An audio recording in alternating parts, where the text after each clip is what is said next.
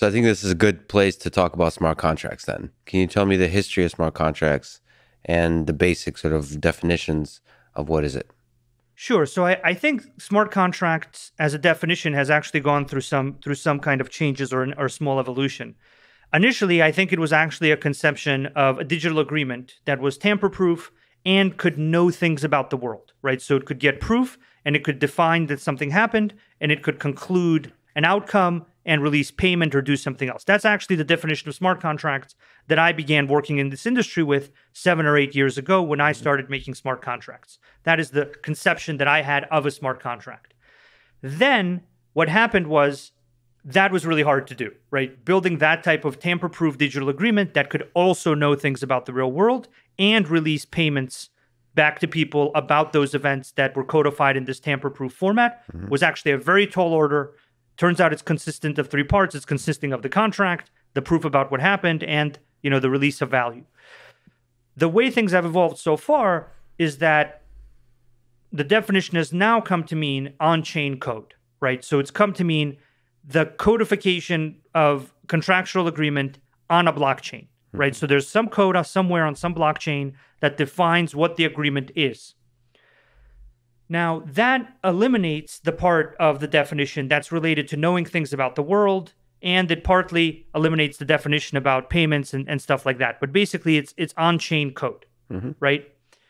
We, in our recent work on a second white paper, have actually put out a different definition that we call hybrid smart contracts that actually tries to go back to the initial definition that I started with 7 or 8 years ago, which basically says that there's some proof somewhere that's proven to the contract, and the contract can know that, and the contract can gain proof. Then it can use that proof to settle the agreement that's codified on a blockchain. So you both need a mechanism to provide proof. You need a mechanism to codify the contract in a tamper-proof way on something like a blockchain. And then, as with all contracts, there's a presumption that there's some kind of release of value. So I think a smart contract in our industry right now means on-chain code, which limits it to whatever can be done on-chain only. And then in our internal definition for us, and for us at Chainlink and for me, it's hybrid smart contracts, which is actually the original definition. It's the idea that a contract can both know what happened and automatically resolve to the proper outcome based on what happened. So you're referring to the Chainlink 2.0 white paper, which is a paper that I recommend people look. It's a very easy read and very well structured and very thorough. So I really enjoyed it. Very recently released, I guess.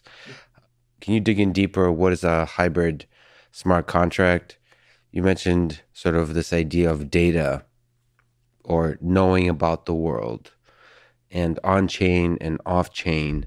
So what are the different roles in this? So hybrid, by the way, refers to the fact that it's on-chain and off-chain contracts. So maybe dig in deeper of what the heck is it and what does it mean to know stuff about the world? Like, how do you actually achieve that? Yeah, absolutely. So the on-chain part is where the agreement itself is. That's the smart contract itself. And that's where you codify certain conditions, such as the conditions under which an interest payment is made, or the conditions under which the contract pays out the full amount that it holds to someone based on a derivative outcome or something like that. Now, what the on-chain code is very good at is creating transparency about what the core conditions of the contract are. It's very good at taking in money from other private keys that send it tokens and send it value to hold. And then it's also very good at returning money or returning value back to other addresses or other private keys. It can also be involved in governance. It can be involved in a few other private key signature-based operations. But primarily, the on-chain part of a hybrid smart contract, from what I've seen so far, defines the agreement, takes in value, and returns value based upon the conditions codified in the agreement on a blockchain. The second and equally important off-chain part is where the term oracle and oracle comes in, or an oracle mechanism, or a decentralized oracle network, as we describe it in the paper. And this is another decentralized computational system that has a different goal, right? So blockchains have the goal of packaging transactions into blocks and connecting them in a cryptographically unique way to create security and assurance about that chain of transactions.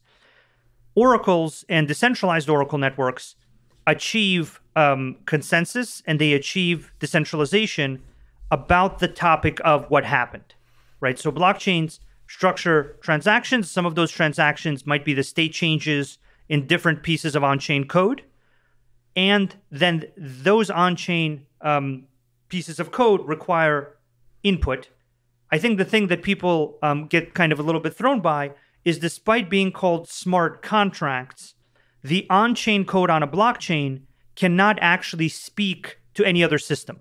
Mm-hmm. So blockchains are valuable and useful as far as they're tamper-proof and secure. And to be tamper-proof and secure, they're made this kind of walled garden that is able to know and interact only with the highly reliable information that's within that system, which is basically tokens and private key signatures.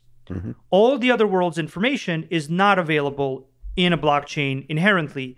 And a smart contract or a piece of on-chain code can't just say, hey, I'm going to go get some data from over here, because the API they would get it from creates a whole bunch of security concerns for the blockchain itself and a whole bunch of consensus issues about how to agree on what that API said or what the truth of the world is, right? Because it's not even agreeing on what one API said. It's more so creating a reliable form of decentralized computation that can give you a definitive proof of what happened and not just what one API said. So, for example, some of our most widely used networks have well over 30 nodes and well over 10 data sources that are all providing information about the same type of data. And then there's consensus on that one piece of data, which is then written in and essentially given back into the on-chain code to tell it what happened.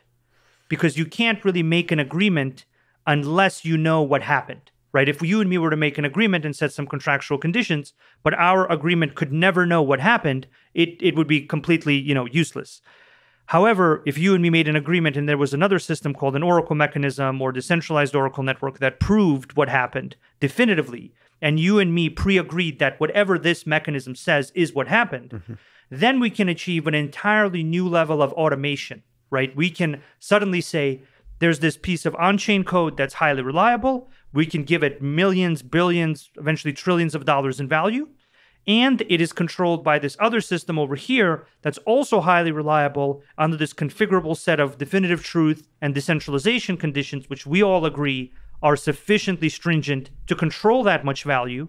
And therefore, the combination of this tamper-proof on-chain representation of a contract and this mutually agreed upon definition of a trigger or a proof system combined is a hybrid smart contract, which, as you can see probably already, does a lot more than just a contract on chain, right? Can you talk about this consensus mechanism, which, by the way, is just fascinating? So there is the on-chain consensus mechanism of proof of work and proof of stake. And then there is this Oracle network consensus mechanism of what is true. So can you compare the two? Like, how do you achieve that kind of consensus? How do you achieve security in integrating data about the world in a way that's definitively true, in a way that is usefully true, such that we can rely on it in making major agreements that, as you said, involve billions of trillions of dollars? Right. So this is the challenging question, right? This is the challenging problem that Oracle networks, Oracles, we at Chainlink, that we work on in order to create this definitive truth to trigger and create hyper automation in this more advanced form of hybrid smart contracts. The reality, I think, of this problem is that it is very specific to each use case. And this is actually how we've architected our system, is in a very flexible way. So for example, you need an ability for an Oracle network to grow in the amount of nodes that it has relative to the value it secures, right? So if you have an Oracle network that secures $100,000 in like a beta of a financial product, maybe it can be fine with only 7 nodes and only 2 or 3 data sources, right? Because the risk to that Oracle network is relatively low based on the value it secures. So the first question is actually how do you scale security relative to value secured by that Oracle network, because it wouldn't be very efficient to have 1,000 nodes securing $100,000 worth of value. So one of the first questions is, how do we properly scale, and how do we compose ensembles of nodes in a decentralized way where we can know that, okay, we're going from 7 nodes in a network to 15 to 31 to 57 to 105 to 1,000, right? So that's one dimension of the problem. So you have to be scaling the number of nodes relative to the value that's derived from the truth integrated into those nodes. Well, that's not the only problem, right? The other side of this is that you're trying to create a deterministic result, a deterministic output from a set of non-deterministic disparate systems, data sources, or places that prove things. Can you also, just as an aside, what is an Oracle node? What is the role of an Oracle node? Sure. So an Oracle node essentially exists in both places. It exists in both worlds. It exists as an on-chain contract that represents either an Oracle network or an Oracle node. So there's an on-chain interface in the form of a contract that says, I exist to give you this list of inputs. You can request weather data from me. You can request price data from me. You can ask me to send a payment somewhere. It's like an API. So it's a pointer to API that that provides truth about this world. It's an interface. So just like an API is an interface for Web 2.0 engineers, Oracle networks and the contracts that represent them or individual nodes are the interface of Web 3.0's use of services.